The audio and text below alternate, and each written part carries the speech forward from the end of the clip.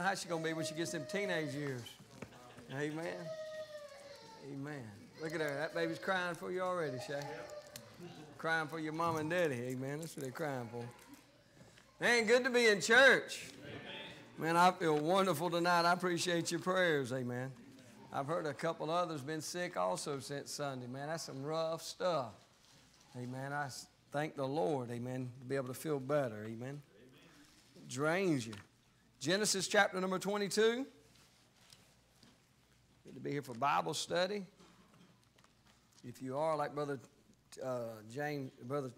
Tim mentioned, fellowship's Friday night. If you're interested in going, please let us know so we can kind of make arrangements about the van if we're going to need to carry it. Amen. It's at White Plains. First time they've hosted the fellowship, so that's going to be exciting. Don't forget Brother Ted and them. The funeral Saturday, setting up Friday up in Durham. I know they'd appreciate your prayers. Amen.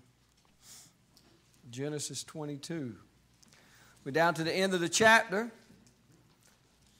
It's probably maybe a little less exciting verses than it was at the beginning of the chapter when it's dealing with the offering up of Isaac here. We broke down the chapter 3 ways. Verses 1 through 6, we've seen the trial where God tempted Abraham, and Abraham came out victorious, which is the second part of the chapter. Verse 7 through 14, the triumph. And then we see the last part we'll look at tonight, verse 15 through verse 24, the testimony. So through the offering of Isaac, we see the trial that God put Abraham through, the triumph that came out of it, and then the testimony that Abraham had in the end. Amen. And that's the way our life is. We live our lives. There's many trials that we face, and if we go out victorious, there will be some triumphs in our lives, and we'll come out a great, clean testimony for the Lord. Amen. We're to shine bright for our Lord. Let's read the chapter, Genesis 22, verse number 1, down to verse number 24. The Bible said, and it came to pass after these things that God did tempt Abraham and said unto him, Abraham, and he said, Behold, here I am. And he said, Take now thy son, thine only son Isaac, whom thou lovest, and get thee into the land of Moriah, and offer him there for a burnt offering upon one of the mountains which I will tell thee of. And Abraham rose up early in the morning. We see there was no hesitation in Abraham. God asked for Abraham to do something, and he went forward doing it. Amen. And by the way, if God asks you to do something, God will make a way for it to come to pass. And Abraham rose up early in the morning and saddled his ass and took 2 of his young men with him, and Isaac his son, and clave the wood for the burnt offering, and rose up and went into the place which God had told him. Then on the 3rd day, so it was a 3-day journey, Abraham lifted up his eyes and saw the place afar off. That's the place that God told him to go to. Verse 5, and Abraham said unto his young men, Abide ye here with the ass, and I and the lad will go yonder and worship, and there's a key part to this passage, and come again to you.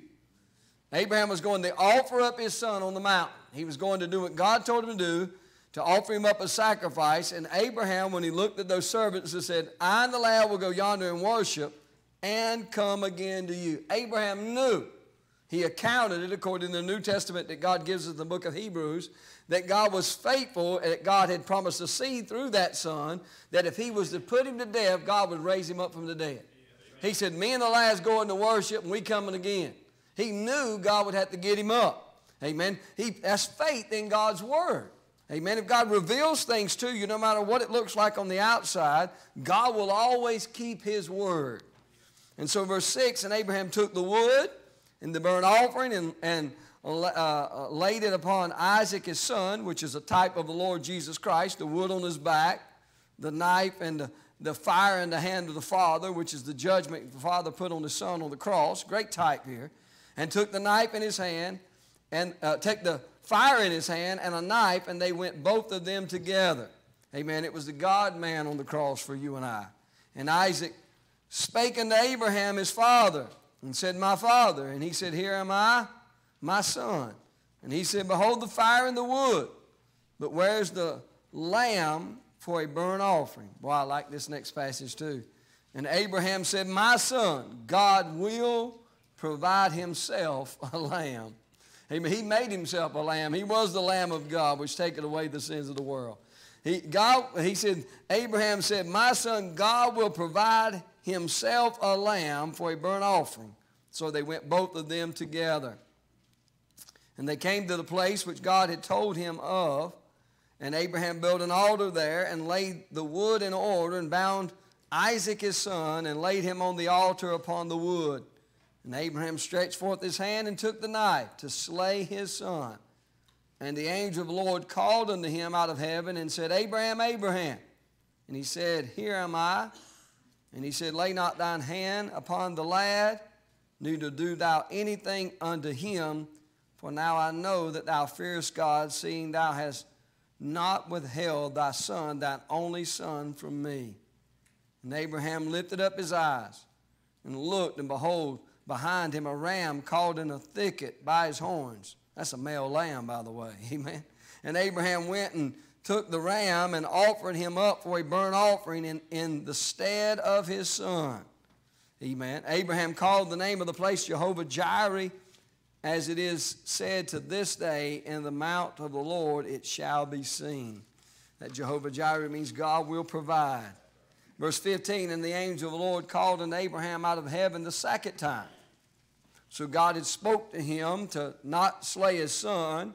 He saw the ram, he slayed the son. Now the second time God had spoke to him and said, verse 16, By myself have I sworn, saith the Lord, for because thou hast done this thing, and hast not withheld thy son, thine only son, that in blessing I will bless thee, and in multiplying I will multiply thy seed, as the stars of heaven, and as the sand which is upon the seashore, and thy seed shall possess the gate of his enemies.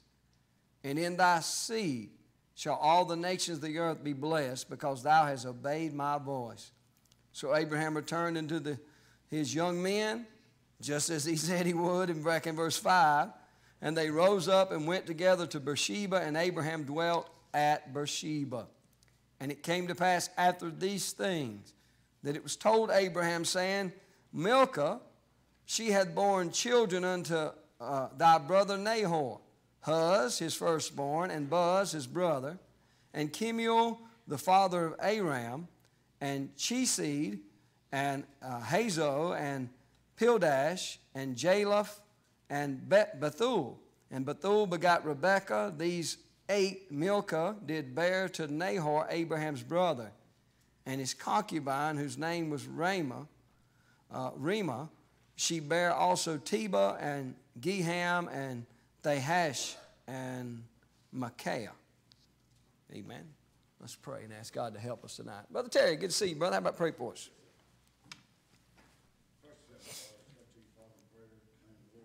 Thank you, Lord, for being so good to us.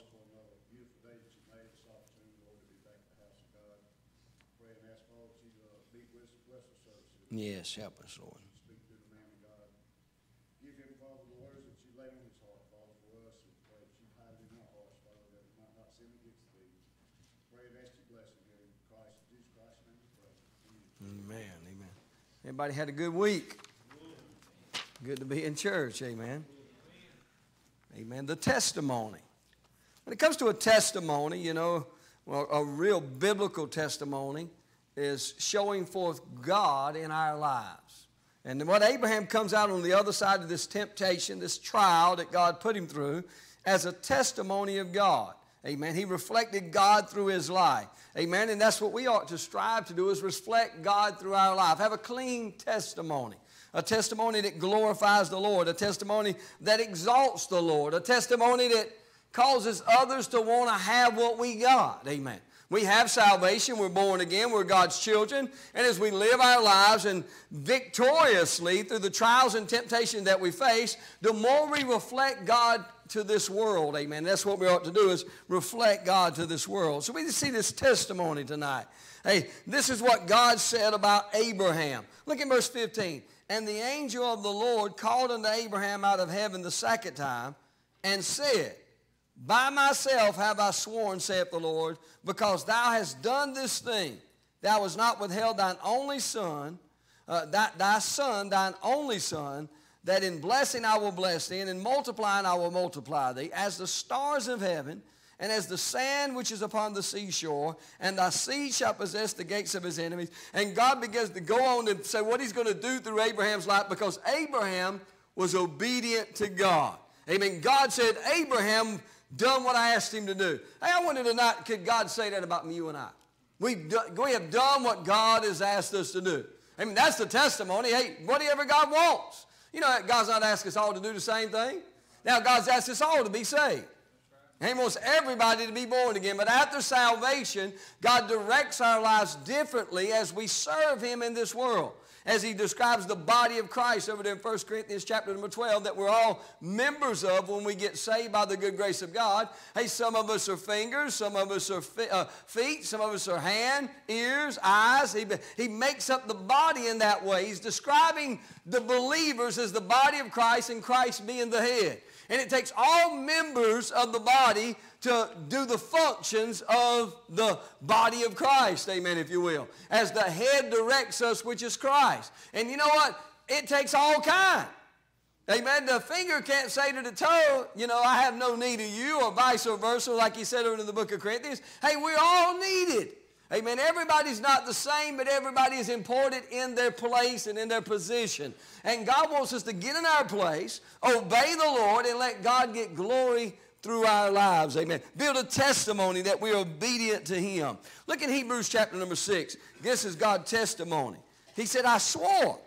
Amen.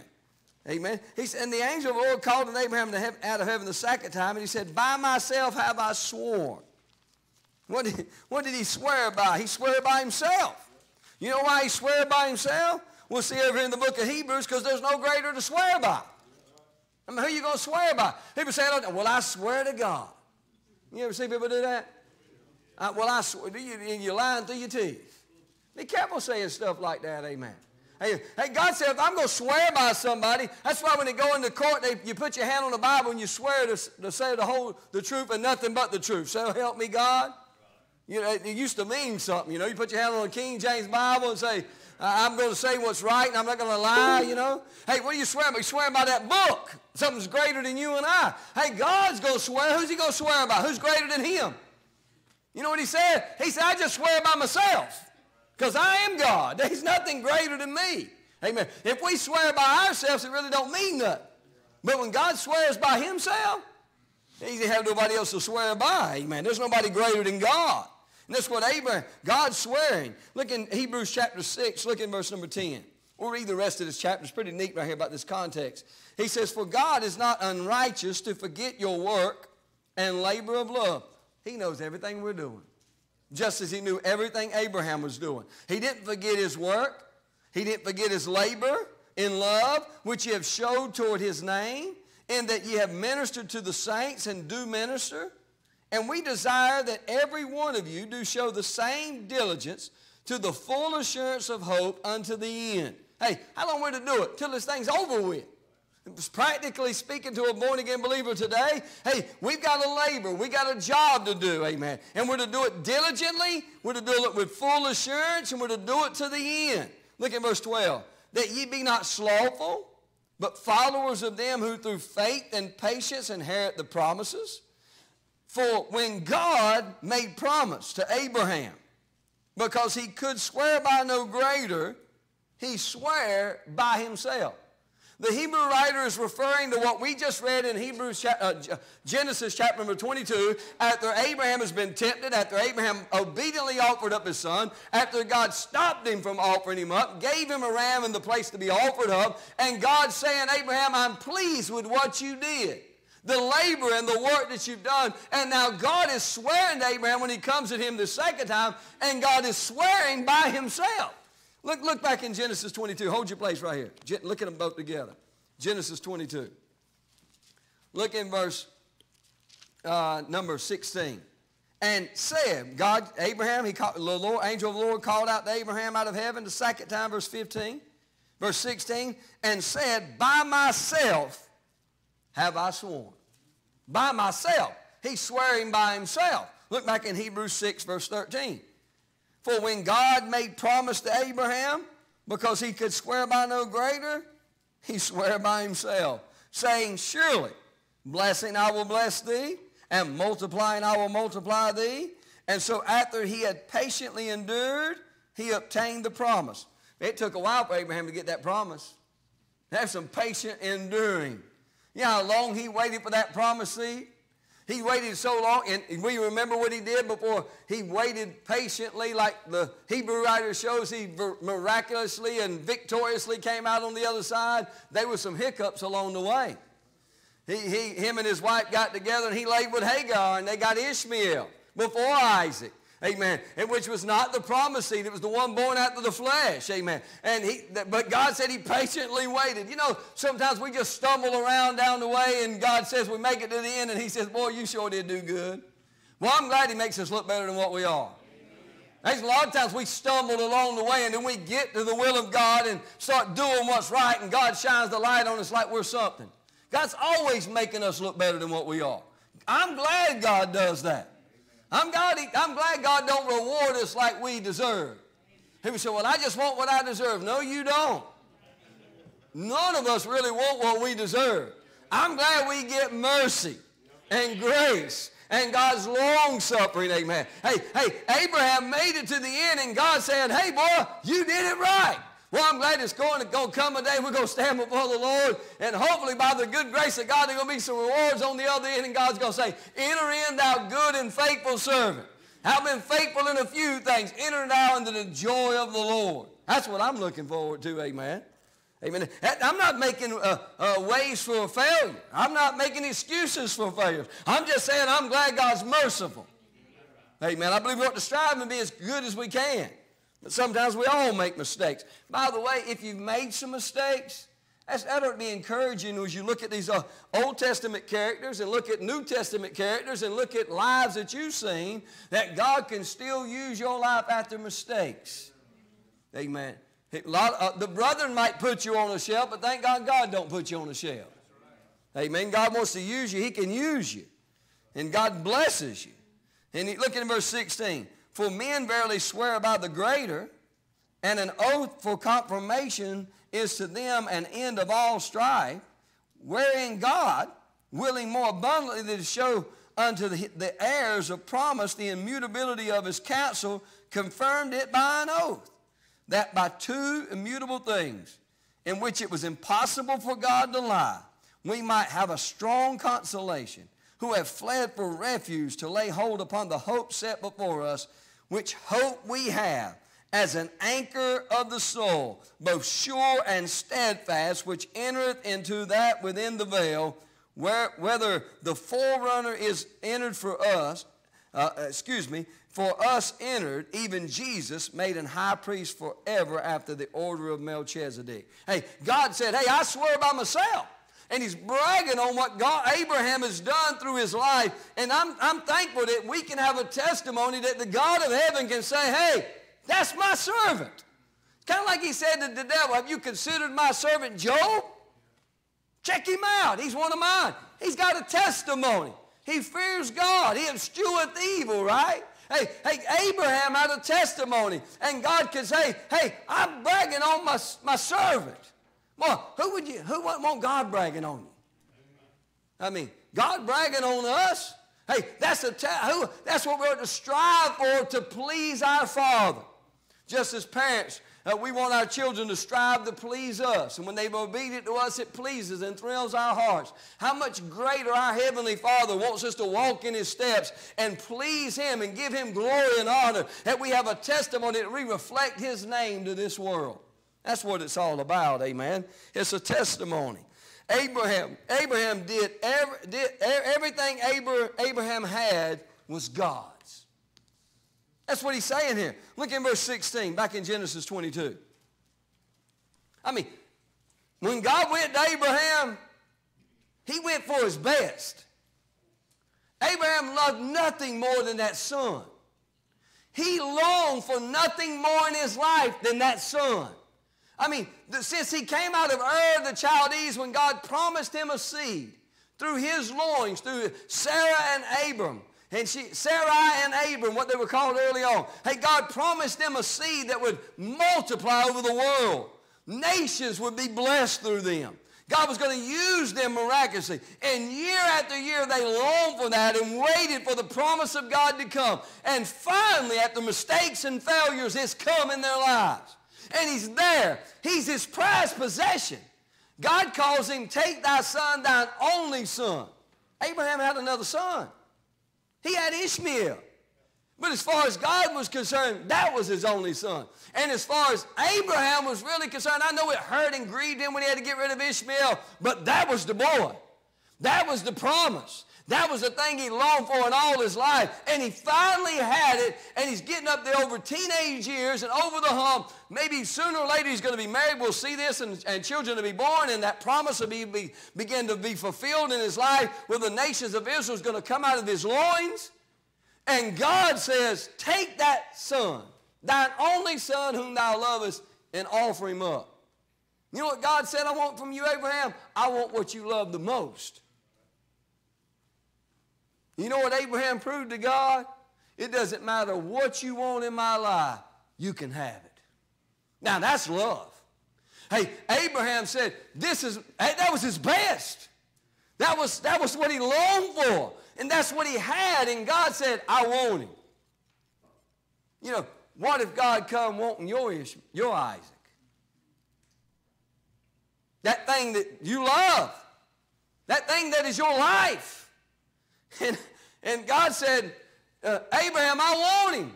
And Abraham rose up early in the morning and took him. You know what Abraham's showing? God, I don't care what it is in my life. You are number one. Now that's easy to preach and easy to say, and a whole lot harder to live. What if God said he wants your Isaac? What do you got that's before me? Nothing's to become before the Lord. Anything that becomes before the Lord becomes an idol. God's number one in your life. Hey, I believe you ought to love your wife. Hey, wives, I believe you ought to submit to your husbands and love them. We're to love our children. We're to love the things of God, and God's blessed us with. We're to love our ministries. But our ministries, our wives, our children, hey, our spouses, they're not to be before God. He's number one. Amen. And if he's number one, everything else will get the right attention it deserves. When you start putting something before the Lord, you begin to make that your idol. Everything Abraham had by giving Isaac was showing that it's God's. God, the Lord giveth, and the Lord taketh away. Blessed be the name of the Lord. Everything is his. Verse 16 says, and he said, by myself have I sworn, saith the Lord, for because thou hast done this thing, and hast not withheld thy son, thine only son. This was the testimony of Abraham. His testimony was that everything he had was God's. It's his. It's yours, Lord. Everything I got's yours. He withheld nothing from the Lord. Amen. Hey, it's dangerous to have a testimony where you're holding certain things back from God. He wants to be number one. Let me give you a New Testament parallel. Hold your place here in Genesis and look in the book of John, John chapter number 12. I'm talking about a testimony in your life that everything you have is God's. You know what? The truth is, whether we want to admit it or not, we wouldn't have it if it wasn't for God. We wouldn't have it. That skill you got, you wouldn't have it if it wasn't from God. Hey, that spouse, those children, your life, hey, you name it. It all come from the good hand of God. It come down from the Father of lights. He gave it to us. He giveth gifts to the people of God. Hey, and it's rightfully so to give it back to him. God, you gave it, and it's yours. Whatever you want to do with it. People are holding back on God. And we're not to hold back on God. Look what Jesus said here in John chapter 12. Look down in verse number 24. Look at 23. And Jesus answered them, saying, you see that? The hour is come that the Son of Man should be glorified. Look at this. Verily, verily, I say unto you, except a corn of wheat fall into the ground and die, it abideth alone. But if it die, it bringeth forth much fruit. Hey, one of the examples there is the Lord Jesus Christ. He went into the ground. He died, but he brought forth much fruit. Hey, you know what else it's an example of? Our flesh. Except it die, He's not going to bring forth fruit. You got to crucify this flesh. You got to let it fall down in the ground and let God do something with your life. You got to get yourself out of the way and say, God, not my will, but thine be done. You might pray like Jesus in the garden. Hey, let this cup pass from me. God, take it away. If there's another way, let it happen. Nevertheless, not my will, thy will be done. What did John the Baptist say? He must increase and I must decrease. Hey, it's about getting yourself out of the way. I'm talking about a testimony that Abraham had. Hey, his testimony was that everything he had was God's, and God was always first in his life. And God swore by that and said, hey, I can say that he did. Look at verse 25. This is the context of that thing we're reading in John 12. He that loveth his life shall lose it. And he that hateth his life in this world shall keep it unto life eternal. If any man serve me, let him follow me, and where I am, there shall also my servant be. If any man serve me, him will my Father honor. Hey, it's about giving it to God. I mean, can he not do more with it than we can anyhow? I mean, think about it when you were lost. You had your life in your hands, and you done what you wanted to do with it. You don't have to answer, but how'd that turn out? I'll tell you how it turned out. We all wrecked our lives. But when we gave it to the Lord and crucified our flesh, boy, God made something out of our lives. Anything's ever been good come out of us, God brought it out of our lives. I'm talking about God working through you. I'm talking about a testimony tonight. That Abraham came out on the other side with a testimony, hey, because God was first in his life. He gave him everything. He held nothing back from the Lord. Look at this, Matthew chapter 6. Held nothing back. Everything he had was God's. Maybe some of you tonight are struggling with certain things in your life, and it might boil down to the fact that you just won't give it to God. You can't put it in his hands. What is it you won't give to him? What is it you're holding back? What is that secret place you won't let him go? You know? So, you just got to no, you ain't got to have it. It's ruining you. It's wrecking you. Amen. Hey, give it to the Lord and let him do something with it. Hey, it could be something bad. It could be something good. Hey, but whatever it is, give it to God and let God do something with it. Trust him with it. Hey, people start getting their own. This is how people start shipwrecking their lives. They start making decisions on their own without God and without God's will, and there's something they want that God don't want. And you're going to have it, and you're going to get it. And people get to me, well, I'm going to get it no matter what. You young people start getting a little bit of age, you start dating somebody, well, I'm going to get him, and I don't care what it costs. And I'm going to get her, and I don't care what it costs. Hey, that's not the right attitude to take. You're going to wreck your life is what you're going to do. You better let God give you the right one. Wait on him. Don't ruin your life. Hey, give it all to him. He knows what's best. Matter of fact, if you'll let God have his way, God might even let you have it. Hey, Abraham, take thy son, thine only son. He took him up there and God spared him and let him have him. God just wants to know if you're willing to give it. Sometimes. Just wants to know where your heart is. He's got to be first. Matthew 6, you know the verse. Look in verse 33. The Bible says, but seek ye what? First. The kingdom of God and his righteousness, and all these things shall be added unto you. All these things. All of them. Why? If you just put him first, is he number one? Does he get what's left or get what he deserves? Don't give God what's left. Give him the best. Amen. He deserves the best. That's kind of, the principle is in that Old Testament when they were offering up them animal sacrifices and flowing over into the days of the Lord Jesus Christ, they want to bring those lame animals and those sickly animals, offer up something that's not any good to them to offer to kill and eat at the house. Just give God something that's weak and sick. We'll take the good for ourselves. I mean, is that what he deserves? No, he deserves the best we got. Matter of fact, you know what I've always found out? If I'll give God my best, he'll make my worst better. That's what he'll do. Hey, but you give God your best and God will make your worst better. You know a good principle? Give God the tithes and offers that's right to him. And God will make that 90% you got left better than what it was when you had it 100%. That's just how God works. You can't outgive God. That's why I don't like that kind of stuff. It don't matter. You just don't, you're not living your life, man. Because maybe that's your Isaac. That dollar. No, it's God's, man. It's about the work of God and getting around the world. Hey, trusting God. It's about principles of faith. It's about principles of living your life. If you can't walk with the footmen, how you going to run? Well, do with the horsemen or the swelling of Jordan. I mean, you're tripping over the baby stuff. I mean, come on. That's baby Christianity. Faithful to the church and giving tithes and offerings and reading and praying.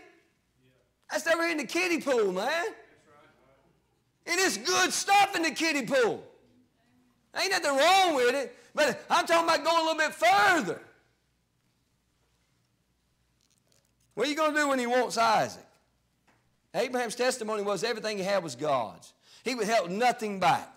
God was first in his life. Amen. Hey, you know what his testimony was? You can trust God. This is the testimony. Look like in Genesis 22. The testimony that Abraham had is that everything belonged to God. Amen. He was first in his life, and you can trust God with whatever he wants. Has God not been faithful? Can anybody really, justly, stand up and complain to God that he ain't been right? You ever done something by faith? Can you really turn around and say, God, you done me wrong on that one? He ain't never done us wrong. Not one time, and never will. Amen. I'll say amen to that. He's faithful, amen. You can trust him, amen. He'll always come through. The Bible said, look in verse number 19.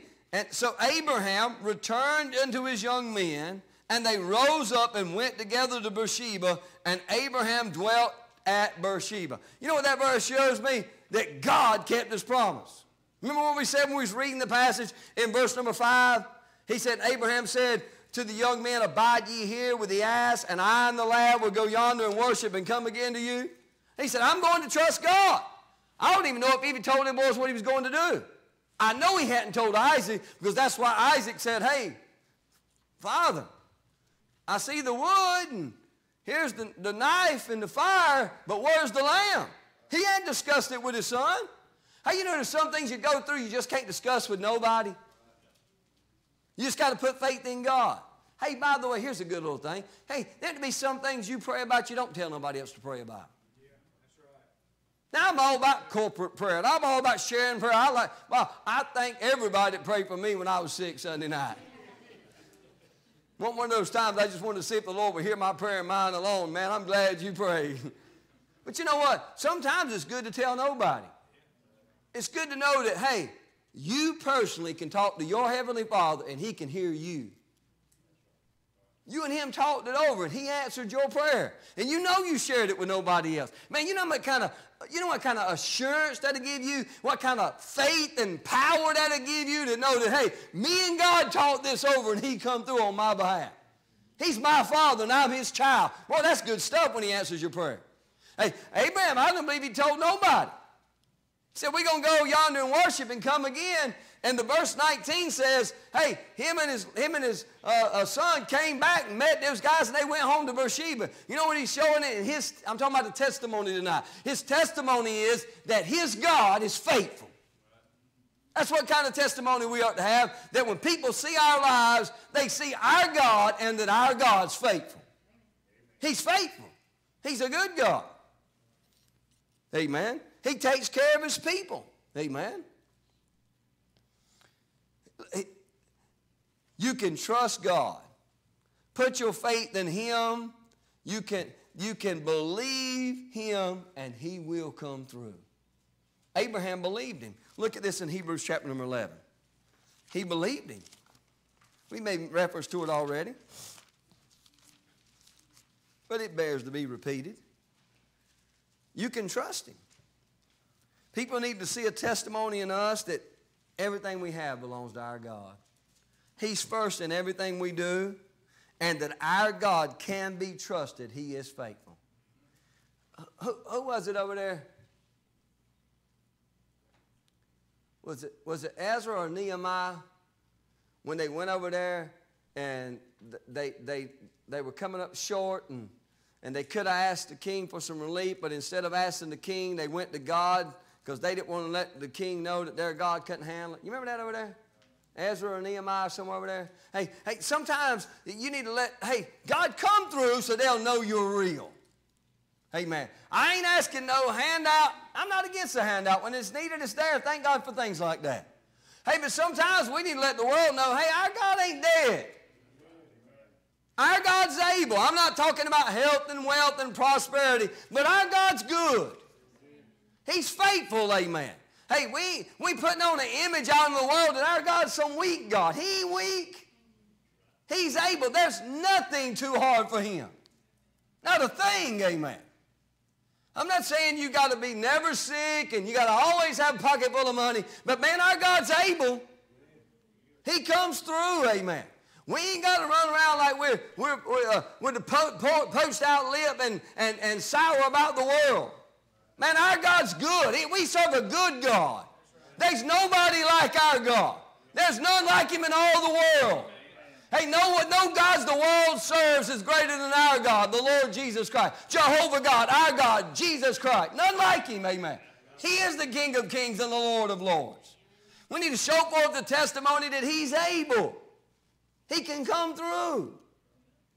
You know, when we go to getting the grumbling and complaining at the same world we're trying to win to God, and they're looking at us thinking, that's the kind of God you got? I'm not saying you don't have troubles, and sometimes it don't get hard, but the last person you want to share it with is somebody who don't know God. We can take our burdens and share them with one another and bear ye one another's burdens. Hey, but don't go groaning and complaining to the world. Hey, Christian, don't get on social media and complain about how bad your life is as a Christian. And then the next post you put on there, come down to Hopewell Baptist Church, our church. We got a great church and we love the Lord. Listen, you might not be getting it, but the world's kind of scratching their head thinking, what is this nut? Because you know they're looking for a reason to throw off on Christianity. Don't give them a reason. I'm not saying you don't have it bad sometimes, but that's not the place to put it. It's not you don't have to go down to your job and grumble about your Christian marriage with your coworker that's lost. If you got Christian marriage problems, talk it over with your husband and your wife, talk it over with your God. And if you feel the need to, confide in another sister or brother that's saved. Don't grumble to the world. Abraham's testimony was, my God's faithful. Hey, we going yonder to worship him. And we coming again. And he came back with him, amen. Because his God came through and he believed he would. Hey, that's the kind of testimony we need to be showing to this world. They've seen enough of that other stuff. And I'm not trying to say you got to live on the mountaintop all the time. I'm just saying we ain't got to share the valley with everybody. You understand? Hebrews chapter number 11. Look in verse 17. By faith Abraham, Hebrews 11:17, when he was tried, offered up Isaac. And he that had received the promises offered up his only begotten. So what was the promises? That through that son there's going to be the seed. He believed. Listen, I believe the promises. Amen. God's able. Look what he said, verse 18. Of whom it is said that in Isaac shall thy seed be called, accounting that God was able to raise him up even from the dead, from whence also he received him in a figure. You know what Abraham knew? If I kill the boy, God's got to get him up because God promised through that child the seed was going to come. God keeps his promises. Let the world know, amen. I'm talking about a Christian testimony. Hey, you know what else the testimony had? That God blesses obedience. Every time. Look back in Genesis 22. God blesses obedience. We see through his testimony that everything he had was God's. God was first in his life. You can trust God because He's faithful, and God blesses obedience. Genesis 22, look back to verse 17. That in blessing I will bless thee, and in multiplying I will multiply thy seed as the stars of heaven, and as the sand is upon the seashore. He gives him the spiritual type in the stars, the physical type in the sand. You see through Abraham, through the physical seed, the sand, the children of Israel. The spiritual type were all the children of Abraham by faith in Jesus Christ. There's the stars of heaven. And thy seed shall possess the gates of his enemies. Verse 18, and in thy seed shall all the nations of the earth be blessed, because thou hast obeyed my voice. You know what we see in his testimony? God always blesses obedience. You say, what do I do? Just do right. How long? Do right. How long? Till the cows come home. What was it? Bob Jones Sr. said in some of his famous sayings, one of them, the greatest two words, do right. Just do right. What do you do? Just do right. What do I do here? Just do right. God blesses obedience. Amen.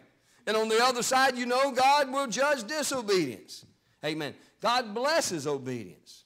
And then you see lastly here, verse 20, 21, 22, 23, 24. And I ain't going to try to read those names. I thought I did pretty good the first time. I might say them different the next time. Amen. I read it like I was very, that's how you do it. Just read it confidently, and everybody knows. Just roll, man, No, I believe you have to try to read it as best you can and be distinctly in your reading like the Bible teaches. I'm just being funny right there. But it is sometimes difficult to pronounce some of these names, amen. It's about like, you could tell everything's going round circle from the beginning to the end. People say that saying, it's coming back to where it started. That's where we're at with children's names today. Mama's and daddy's name and young is like, it's coming round circle. Them names nobody can spell and pronounce, and nobody, where they from?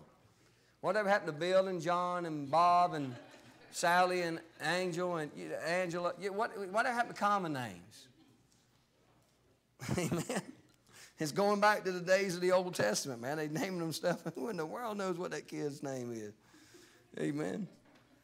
But we see here, in the end of the passage here, Abraham's made his way back to Beersheba, and then his relatives are mentioned here, which eventually through his son Isaac gets his bride. Amen. But somebody said this, and I'll repeat it, and I ain't got enough knowledge to say whether it's yea or nay, but I do believe that the book of Job's always been the oldest book that was ever written. But in verse 21 it says, Huz, his firstborn, and Buz, his brother. One of Job's friends, this was somebody else said, Dr. Ruttman actually said it, Buzzite, Job 32:2. It says, Huz, his firstborn, and Buz, his brother. This is Elihu, who wrote the book of Job, showing the book of Job was written long before Moses wrote Genesis 22. They're saying that's that youngin. Hey, is that right? Hey, man, I don't know. Amen. Sounds good to me. Amen. It's not a good way to end a good Bible study where you're being confident in everything to say, hey, this is right here is what's there. But it is there. Amen. But Abraham had a testimony. And he's kind of like Enoch. Hebrews chapter 11, verse 5, Enoch walked with God, and he was not, for God took him. But before he had this translation, he had this testimony that he pleased God. You know what we can say about Abraham?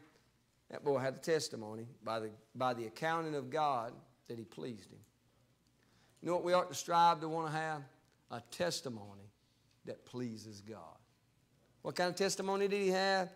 He had a testimony that everything he had was God's. God, I'm holding nothing back from you. It's all yours. Anything you want. You're first in my life. You can be trusted and you'll be faithful to come through. And that God always blesses obedience. Must please him. Get a testimony. Let the world know our God's real and he's still on the throne. Amen. Let's have everyone stand. Our eyes are closed. We'll give you a chance to maybe come to the altar tonight. It's his Bible study, prayer meeting night. We've had prayer already earlier about at 6:30, but maybe somebody want to come tonight, talk something over with the Lord. Maybe something going on in your life, something going on with someone else. Maybe you want to come bear someone else's burdens at this altar tonight. You come on, amen. Come talk it over with the Lord. Maybe you're here and you're lost and need to be saved. Well, God to save your soul. Nothing like being there. Got a birthday today, amen. We'll get them, amen. Anybody need to come, you come on. Some are praying already. Something going on in your life. Come on.